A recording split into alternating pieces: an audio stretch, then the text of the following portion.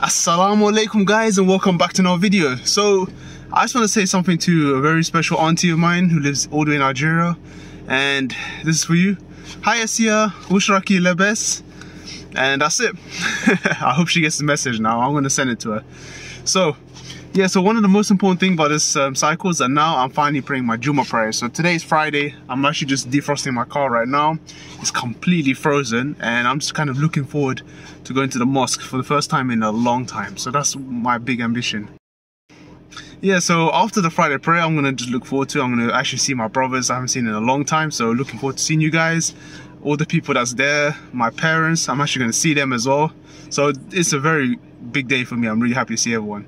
Guys, you know, after you do your chemotherapy, always stay positive because there's always good things to look after. Remember, Allah subhanahu wa ta'ala always promises us, you know, ease after hardship. And this is mentioned in the Quran as well. So, alhamdulillah, we should always stick by our principles, stick by our guidance, stick by the rules governed to us. And, you know, inshallah, everything will be fine, guys. You know, that's what it is. We just have to be strong, God willing, and everything would happen over a period of time. And look, I'm actually starting to get my facial hair back. That's a plus for me. Now, I'm going to switch the camera around and show you guys what happened at the hospital. It's going to be brief. It's going to tell you my actual chemo cycle and exactly what went down.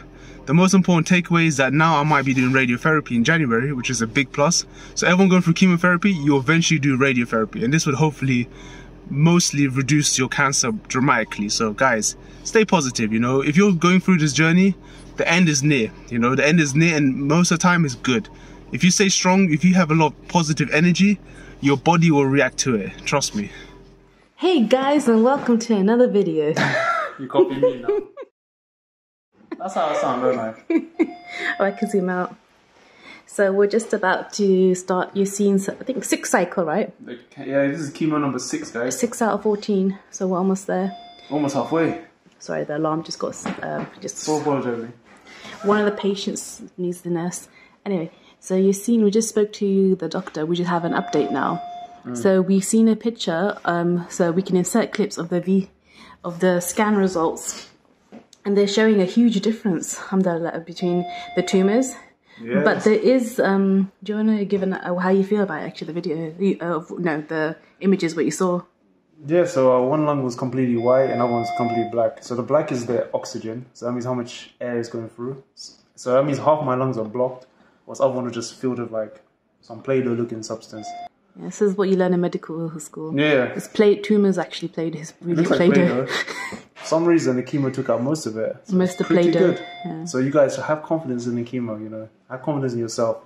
Be positive about it. So what they told us is some of the tumours may not be able to get rid of it with just chemo alone. What? Shall we wait for the alarm to stop? It's not going to stop. Okay. Well, what they said was on the so you seem likely to get rid of the one on his shoulder. They may have to do surgery with radiotherapy, but that's not even guaranteed. But that also means if he does go with the surgery, his shoulder is going to be limited in movement. Move your shoulder now. How's it feel? It feels fine. So right now, my personal feeling is if things are going well, just keep going along with the flow. I want to keep taking the chemo and just the radiotherapy. They believe that the chemo alone is not enough to get rid of that tumour in his shoulder.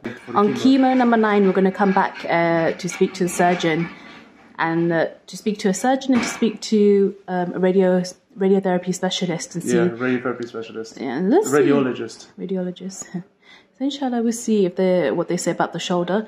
But the lungs, they said no matter what, they said likely the chemo is unable to remove all the tumours. There you go. Close the door. Okay.